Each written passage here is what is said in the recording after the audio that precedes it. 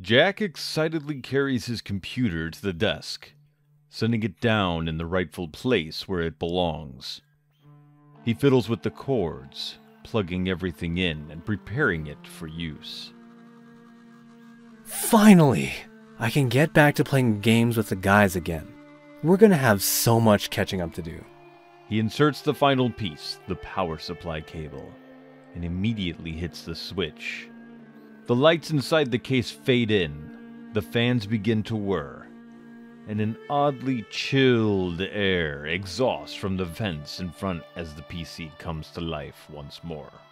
Oh, my sweet beauty, I've missed you so much. I thought it'd be forever before you were fixed. Just as all seems to be going well, Jack is greeted by an odd visual on the screen.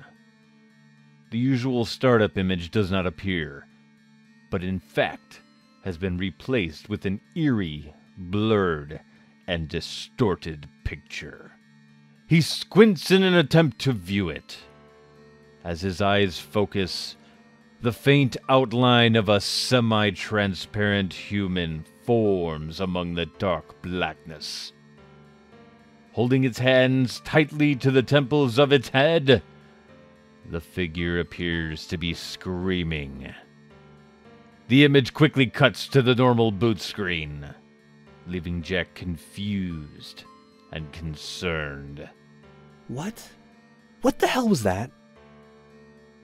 That couldn't be real. No. Absolutely not. Jack slumps in his chair while the computer finishes booting up, luckily without any other strange occurrences. The unsettling image that greeted him still sits heavily in his mind, even though he tries to shake it off. Oh, this is a prank. Very funny. See if I ever take my PC into your shop again around October, you jerks. Jack looks at the casing of the PC, noticing another issue now. The sidewall seems to have become covered in a layer of thick dust, somehow so suddenly. He reaches forward to wipe at it with a single finger, feeling a damp, frozen wetness upon his fingertip. Frost? But how the hell? He clambers to look at the invoice, checking to see what sort of maintenance was done and what parts were replaced. Replaced OS drive, replaced secondary drive, inspection fee, maintenance to software, OS fresh install. They didn't do anything to the cooling. How can there be frost? Jack notices the frost growing worse, icy crystals beginning to form along the dampened areas, and spreading rapidly among other areas of the case.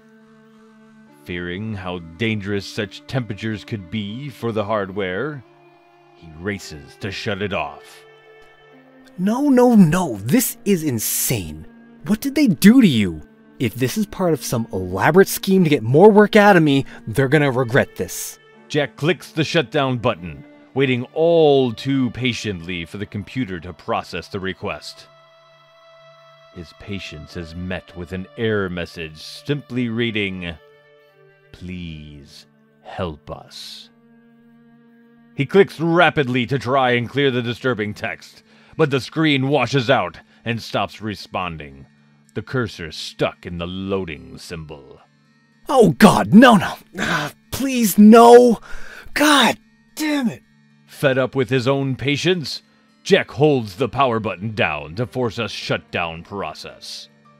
The lights dim, the whir of the fans fade away, and all goes silent.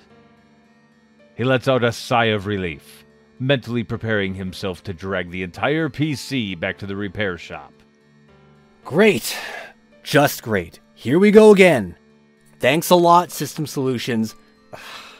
They're gonna fix this now. Jack rapidly unplugs everything yet again, speeding out to his car with the PC in tow. He sets off to the outlet where the repair store is. The sun is slowly setting, a vibrant orange hue of dusk cascading across the town. I need to hurry before they close.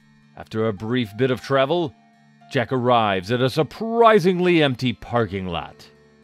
He pulls into a free spot and clambers out of the car with a look of shock drawn upon his face. Wait a second. He scans the area, looking at every business along the strip of buildings, but not seeing Systems Solutions sign anywhere among them. This is exactly where the place was. How? Everything okay there, son? Oh. Hello.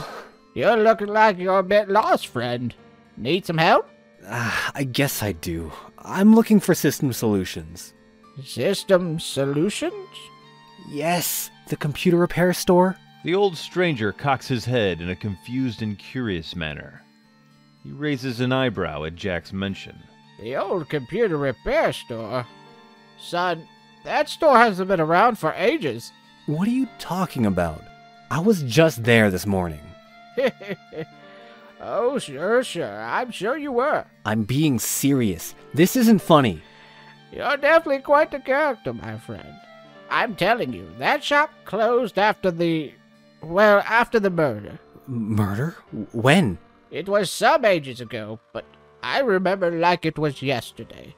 The newspaper had an article about some poor soul who was stabbed to death right at the front counter.